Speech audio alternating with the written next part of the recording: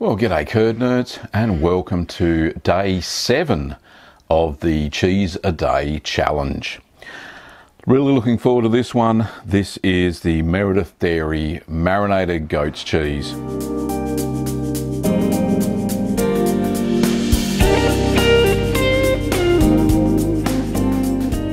And it should be absolutely delightful, however, we'll see.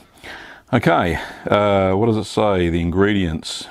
It says pasteurised goat's milk, canola oil, GMO free, extra virgin olive oil, salt, peppercorns, fresh thyme, garlic, non-animal rennets and cultures.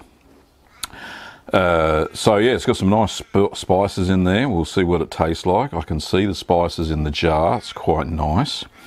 Fat content, let's have a look. 25%, so 25 grams per 100 grams. Very nice.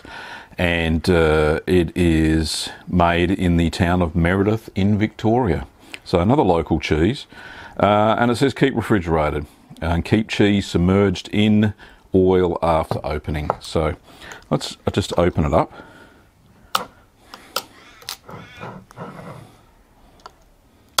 Just cutting the plastic bits from the lid. And there we go, lid came off okay, that wasn't too hard. So as you can see there, some oil on top, and you've got a peppercorn floating there. But yeah, there's the goat's cheese. It's going to be a little bit messy, but okay, let's fish out one of these beauties. Very soft. Just let the oil drip off a little bit. The marinated cheese is all the rage at the moment, so I've heard, but yeah, so it looks like a good product. Very creamy, smooth. Let's just move the jar out the way. Let's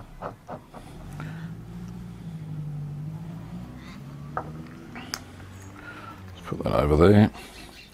Just cut a slice. This looks really good for salads. Really smooth goat's cheese.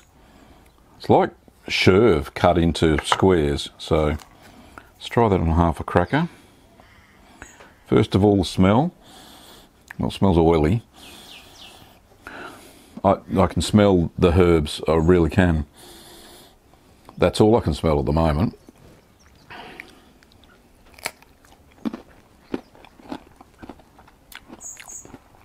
Oh, very nice. The goat's milk flavour, sharpness, lipase, you can taste it in there. Salty. The oil from the marinade tastes a little tiny bit of pepper. You can taste thyme as well. Thyme in there? Thyme, yeah, and garlic. I can taste the garlic as well. Really, really nice. If you don't mind getting oil on your fingers. That is a fantastic cheese. That is delicious. Let's just put a bit more on there. More of a paste that you can kind of spread.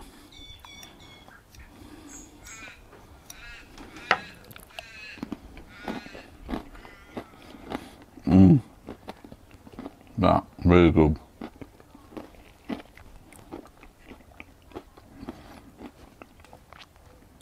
That is perfection in goat's milk cheese. That is absolutely delightful. Really, really nice. Oh, I've got to have a little bit more. That's so good. Oh, compared to that South Cape cream cheese rubbish, this is to die for.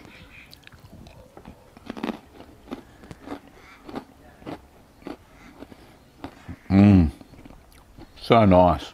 Creamy, smooth. I'm glad I let it come up to room temperature, because it's added to it, really has.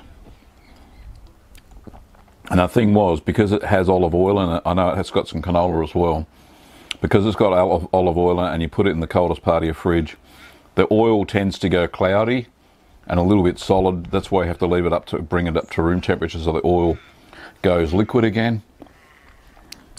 And you get that full flavour burst. It's just amazing. This is an amazing cheese.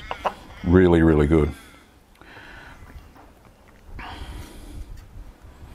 Now this cost me, let me just check the fact sheet. This jar, 320 grams of cheese. I don't know if that's the cheese and oil, but I would think that would probably be with the cheese. There's a lot in there. Cost me $12 Australian. A little bit more on the expensive side, but I tell you what, from what I've found so far, the expensive cheeses are the good ones. So they are really nice.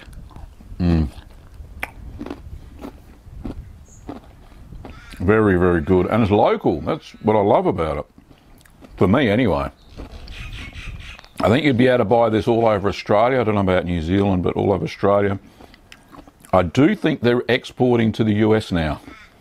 So,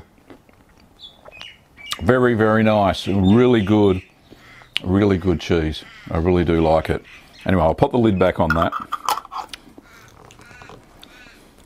Screw it on tight. There we go. Lovely.